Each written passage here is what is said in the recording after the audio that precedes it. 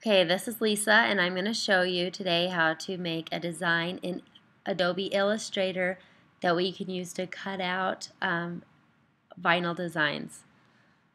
So first thing I'm going to do is open Adobe Illustrator. I'm assuming that you've already downloaded and installed this software and that you have a username and password to get into it.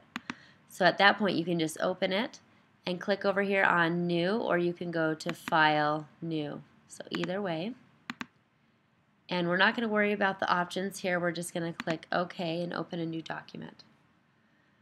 So the first thing I'm going to do is I'm going to make sure I have this type tool selected, and I'm just going to click on the document and type in the words that I want. Now if it's really small or I want to resize it, I can just click on the selection tool and drag it. I can go wider, taller, or if I would like to keep the standard ratio of width to height, I can hold down the Shift key and drag from the corner, and that will keep the ratios. Now I'm just going to get back in my text tool and highlight these words, and I'm going to pick a font. Now the font you pick will just depend on your preference. Maybe try to make it consistent with the feeling of the quote. I'm just going to come down here and see if I can find something that I like.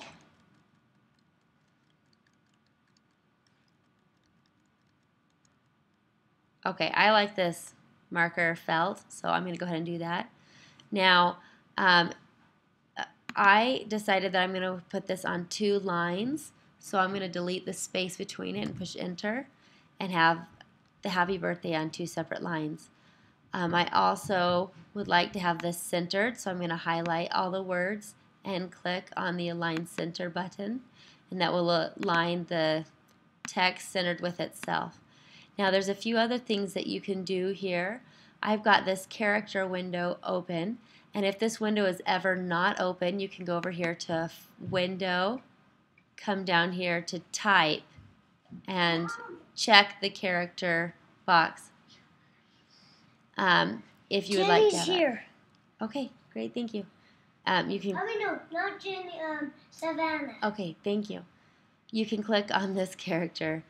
If that doesn't automatically show up, and as long as that is checked, you'll have this character thing. Now, a couple things you can do here is you can stretch the text. For example, if I want the distance between the 2 lines to be larger, I can make this number bigger. If I want it to be smaller, I can make this number smaller. So for example, if I highlight this text and make this 100 points,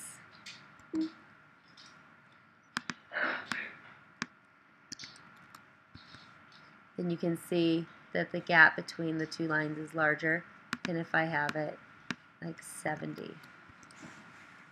Okay. So I like how that looks, so I'm going to go ahead and impose that onto a background. Now each of you has access to a Dropbox folder that has backgrounds. I already have some on my computer, so I'm going to just go ahead and open one that I have. You probably have a downloads folder on your computer that they automatically go into, and so you can open a picture from that. Now I'm going to come back over to my words. I'm going to highlight them and then push Command C if I'm on a Mac, or Control C on a PC, and that will copy it. And then I can come over here and Command V or Control V, depending on what kind of computer I'm on, to paste it in. And then you can see I can put it up there on the wall. I can change the size of it by, again, holding the Shift key down and dragging the corner. Now you'll want to make sure that you find a background that matches what you're wanting to do. This may be not the best example because it's just a bedroom and it looks like I've put Happy Birthday permanently on the wall, when it would maybe make more sense to put it in a dining room where there's crepe paper and decorations and things like that so that they know, oh, this is something you can use for a birthday celebration. But here it is on the wall right here. I also can change the color of it if I would like to. We have 22 colors that we put our vinyl in, and shading on different pictures is different, so it's likely that what you pick will be similar to one of the colors that we have, similar enough that it will work. And we have a color chart for customers to choose from. So I can pick a color from in here, click OK, and then you can see that changed the color of the happy birthday. If I want to choose a color from inside the picture, I can highlight it and then click on the dropper, and then you can see if I click off of that, now I have happy birthday in a color that seems a little bit dark to me. I probably would just lighten it up a little bit. Keep it in the same family. And there you have it, happy birthday on the wall that matches the room. Then the next thing I want to do is change the size of my artboard. Now we want to make sure we make it squared, because the pictures in Etsy will display the best if they are squared. Okay, so I'm just going to go ahead and change it up here. We want it to be 800 points or larger. That's right. It could be up to 1,000, 800 to 1,000.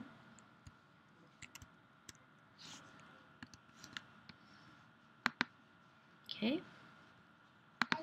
I'm just going to zoom out a little bit so I can get a better look. So you can see I made this artboard that's 800 by 800. And everything that I can see inside this dotted line is what is going to be displayed. If I don't like how that looks, I can just kind of drag my picture till I get the look that I want. You can drag things separately, so I can drag the bedroom and then I can drag the happy birthday. Just make them look just how I want it to look. Okay, then I go to File, Save As, and you're going to want to make sure you save your document with keywords describing what it is and what we're selling. So for this, I would put happy birthday, special occasion, vinyl wall decal. Okay, and you can see it has keywords.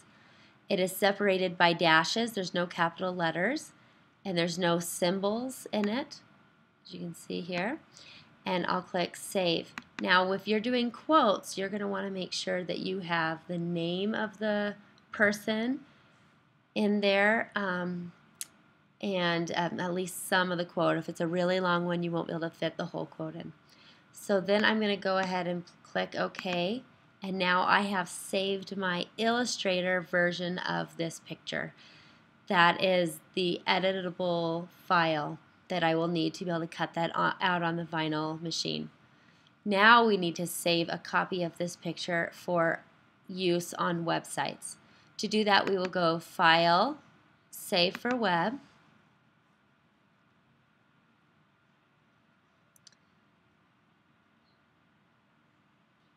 and it actually does, the picture is actually bigger than that. It's just that on this I have it zoomed. You can see if I zoom out a little bit, I'll be able to see the full picture. That was just the actual size. So here's my picture.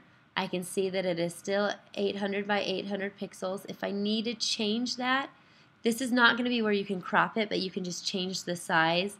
It's not a good idea to change it bigger at this point because we don't want it to get pixelated. But say that I had this picture and it was like 1500 pixels by 1500 pixels and I wanted to move it down to 800.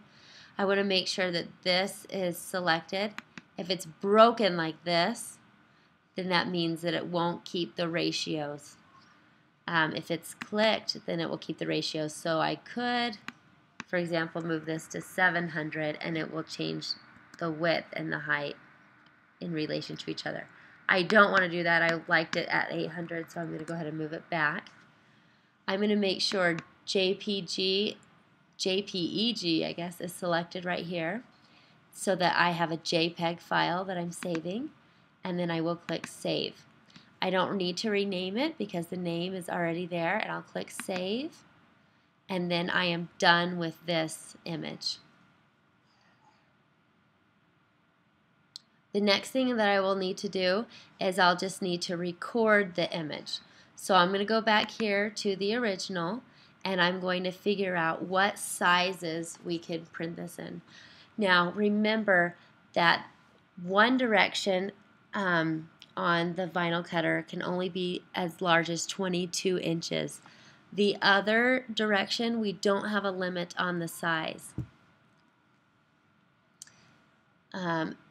We can break up images if we need to. If you get to a point where you have like a square image or a really awkward shaped one that you need to break it into 2 pieces, you can talk to me about that specific case and I can help you with that. So up here, let's see.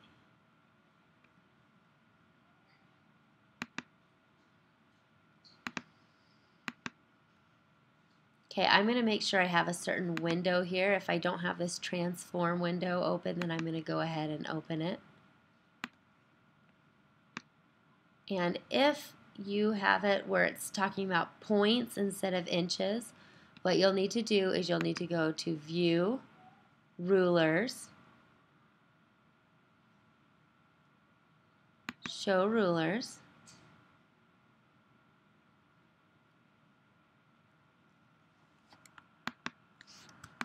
I can click on this bar here by pushing Control click or right clicking if I'm on a PC and changing it to inches. And then you can see, I can see the size of this in inches. So I'm going to go ahead and make this a few different sizes. I want it to be able to be 12 inches wide. And if it is 12 inches wide, it looks like it's going to be almost 8 inches tall. So I will go to my Google Drive document. I'm just going to go ahead and put this on Tamara's, but you will each have your own. You will put in here the item number that Maria assigned to it. You'll put here what the design is, and then we'll put here sizes. So it's 12 inches wide by 8 inches tall. We always put the width before the height. Okay, then I'm going to try again in 18, and that makes it about 18 by, it's really right at 11 and a half, so I'm going to say 11 and a half. So we'll say 18 inches by 11 and a half inches. You can round, but if it's that close to half, oftentimes, I will just go ahead and put half. If I make this 24 inches wide, it is 15 inches tall.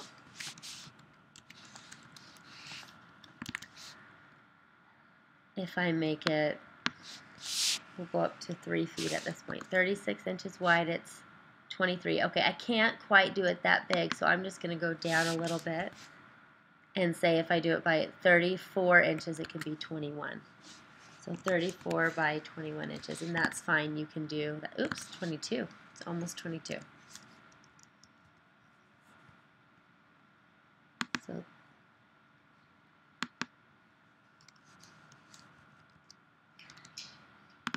okay, so now I have my design. I've saved the 2 versions of the picture, the AI and the JPEG.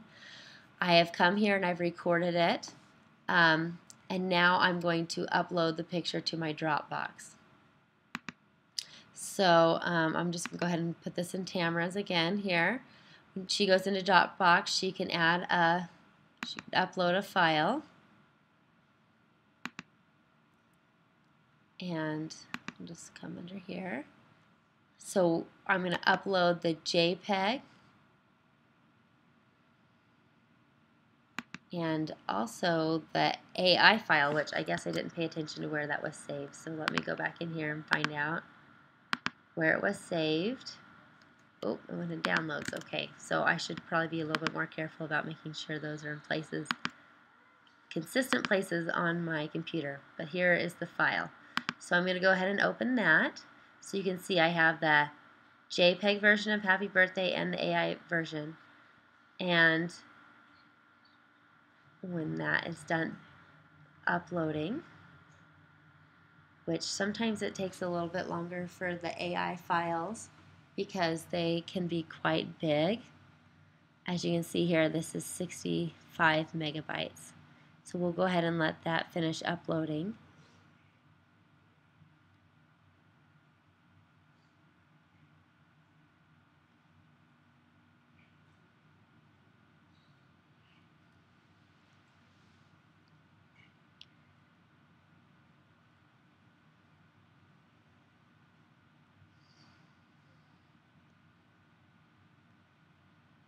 It's being really slow.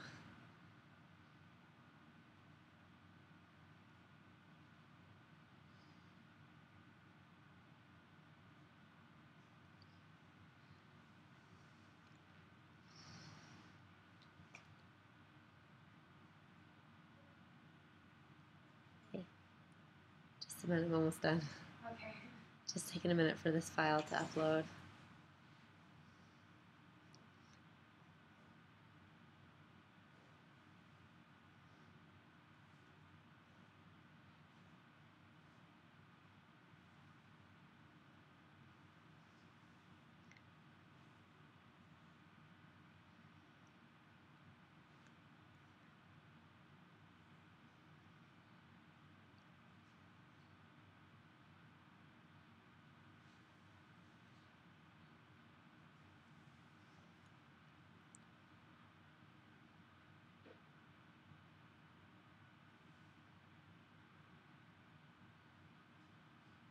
Okay, once that's done, I can see that I've got the two versions here. I can also look at this picture and grab the link, just copy the link and paste it in right here so that it's easy to find, and I'll put here that yes, this design is completed and ready to put on the site. So that's all you need to do.